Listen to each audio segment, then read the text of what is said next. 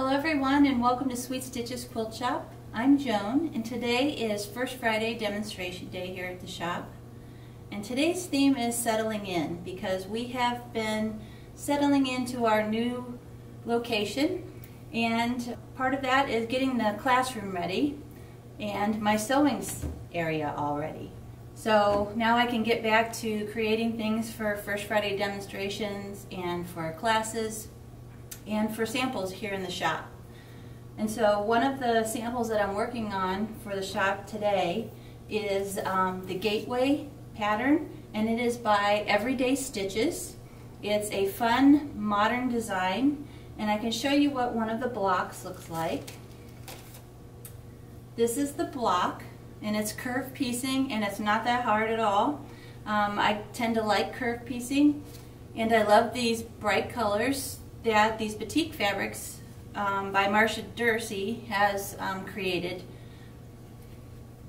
They make for a fun quilt block. So when you take two of these, you're creating an arch and then the outside of the arch.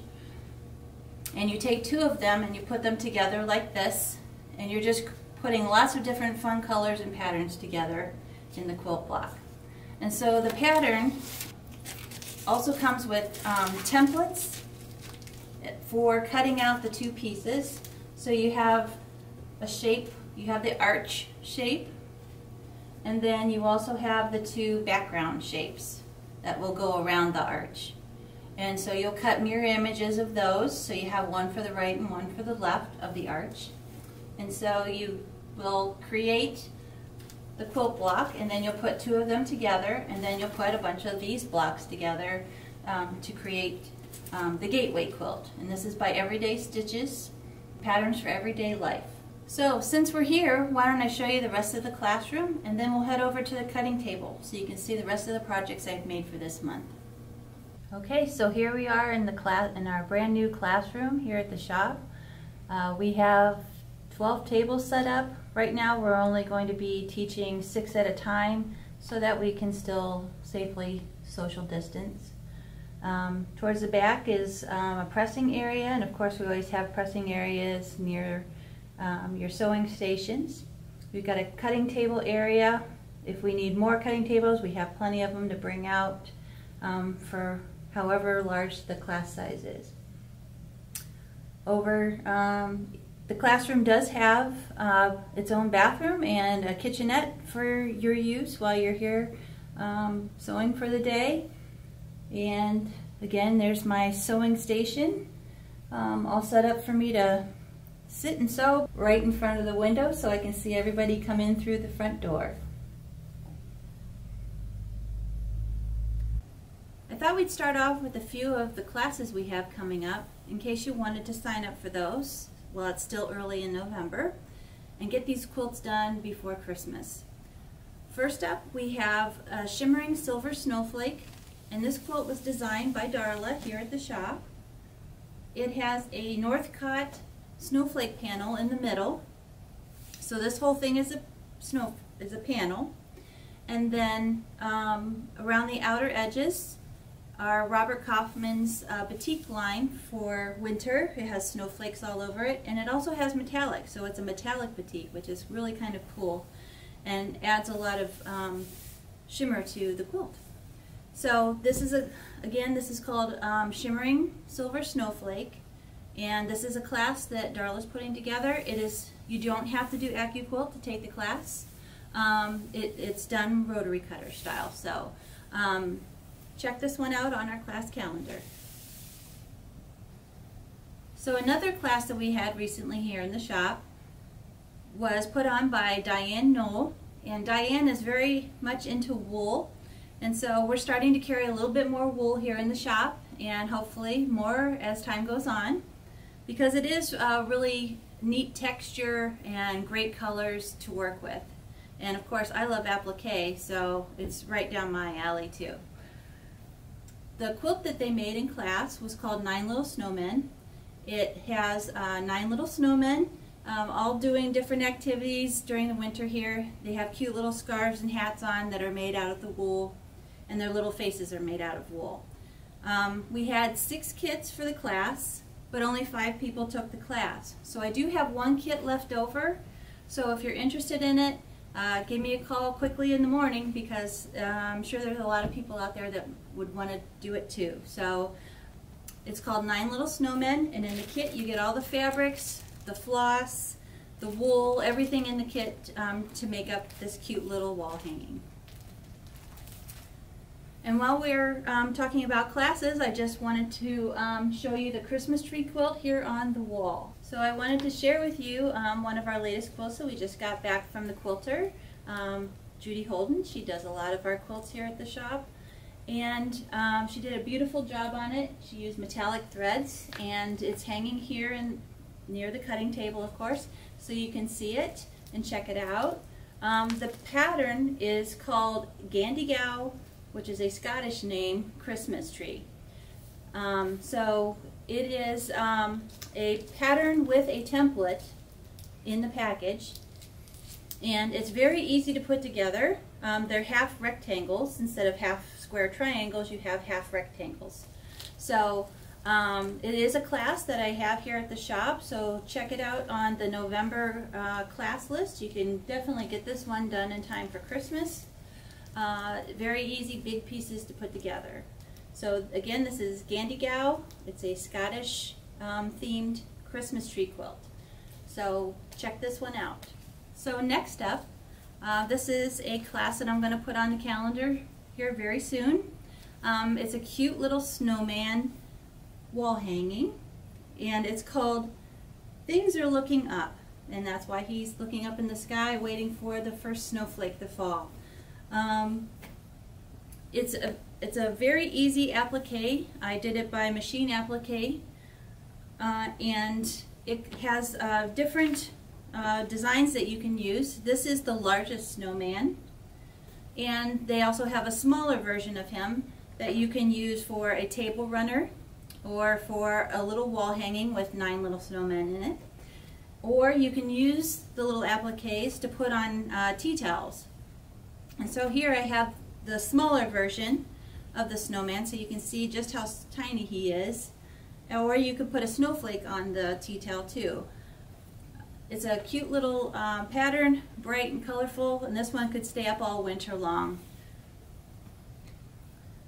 This is Things Are Looking Up, and so you can look for that on the class calendar. I recently put together this bag. It is called the Sew Square bag, and it's by Sew Demented. That's the people's name who designed it. I'm not just calling them that. This is made out of the fabric line called Weather Report. It's by Robert Kaufman. They have great texture and colors to them. There's a blue-green colorway, and there's also a burgundy peach kind of colorway too. They're both really pretty.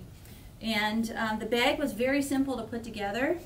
I used fusible fleece in mine, and I have to say that some sections were a little thick to get through on the machine. So you could just make it out of a nice lightweight interfacing, and it won't have quite this much body to it, but it would be a great bag for just like carrying, you know, your everyday stuff around in. So it has a pocket inside for your cell phone or your wallet, whichever one you want to, and it's quite large inside too, and it's got this great angular kind of look to it. And it fits on the arm really nice too. So it's a great bag to try out. I think I'm going to be putting this one on the calendar too. So if you're interested, let me know so I know whether or not maybe to give it a try on the calendar. It's a very easy bag to make, and I'm not a bag maker, but very fun to do. And this bag is called Sew Square by Sew Demented. Another bag that I'd like to make soon is the Classic Market Tote. And this is by Andre Design. It has a lot of great pockets in it, and it is a tote bag, so it doesn't have any zippers or anything like that. But a great market tote, something to take and put all your goodies in. I want to do it in this new fabric line that just came in today. The line is called Trees, and it's by Free Spirit Fabrics. It's got a lot of great wild colors in it, with all kinds of different leaf patterns. And it also has the state tulip tree flower in it too for Indiana. There's cherry blossom trees. There's buckeyes in this one. Look how fun this print is. And such different colorway to work with. And this is another great one with the blue and the chartreuse green. Really fun fabric line, and I think they'd make a really great market tote or any bag that you're thinking of making. Also great for quilts. There's no limit. So I wanted to share a couple of new AccuQuilt dies that have recently come in. The first one is the oven mitt, and you cut all of your fabrics and all of your Insulbright and batting out of the same die. This would be a great one for hostess gifts when you visit family and friends during the holidays. Great hostess gifts. The next one is this cute little mitten die that you can use on table runners, placemats. You can make a quilt with them. We're going to make an ornament out of them in the next Go Play Day with Darla. So we're going to actually let you use our die here at the shop, and you can cut out a pair of mittens to create a cute little ornament for the tree, or you can use it as a gift tag on a present, however you want to use it. But we'll have lots of flannels and all the different interfacings that you might need in little kits. And they'll be very inexpensive, so if you want to purchase one, you're more than welcome, or you can bring some of your own fabrics that you'd want to cut a pair of mittens out of. So that's Go Play Day for this month here at the shop, and we have that Go Play Day is now spaced 10:30 to 12:30 or 2 to 4 on Go Play Day, which is always the third Thursday of the month. So check that out on the calendar. Darla would love to have you in class. So my most recent project that I started here at the shop is called Jungle Buddies, and it's by one of my favorite applique designers, Jennifer Jangles. You've seen me do her farm animals, the sea turtles. I love her big, bold designs. They're very easy to applique around, and they're just fun to look at. And so they make really great gifts for the kids out there, or that new grandbaby that's coming. So let me show you a couple of them. I started with this one first. This is the little elephant. How cute is that? Now, when I chose my background fabric, the grays were kind of blending in a little bit. So what I did is I made my thread color a slightly darker shade of gray to kind of outline the elephant. And of course, whenever I do applique, I always make sure that I have a stabilizer. I like to use Stiffy stabilizer on the back when I do my blanket stitch on the machine. It just makes your stitches lay perfect, and your little applique blocks come out just right. So that's the little elephant. Then there's a little zebra, and all of these are made out of batik fabric, which is a lot of fun to try and pick out all the different batiks that would look right for these little baby animals. We have the little lion. We have a cute little tiger. It's more like a kitty cat tiger, but he's cute. And it was a lot of fun finding this fabric to do the tiger skin out of. So that's a fun one there. We have the monkeys, which in the quilt they hang upside down, of course, by their tails. So we already have the jungle leaves on with him.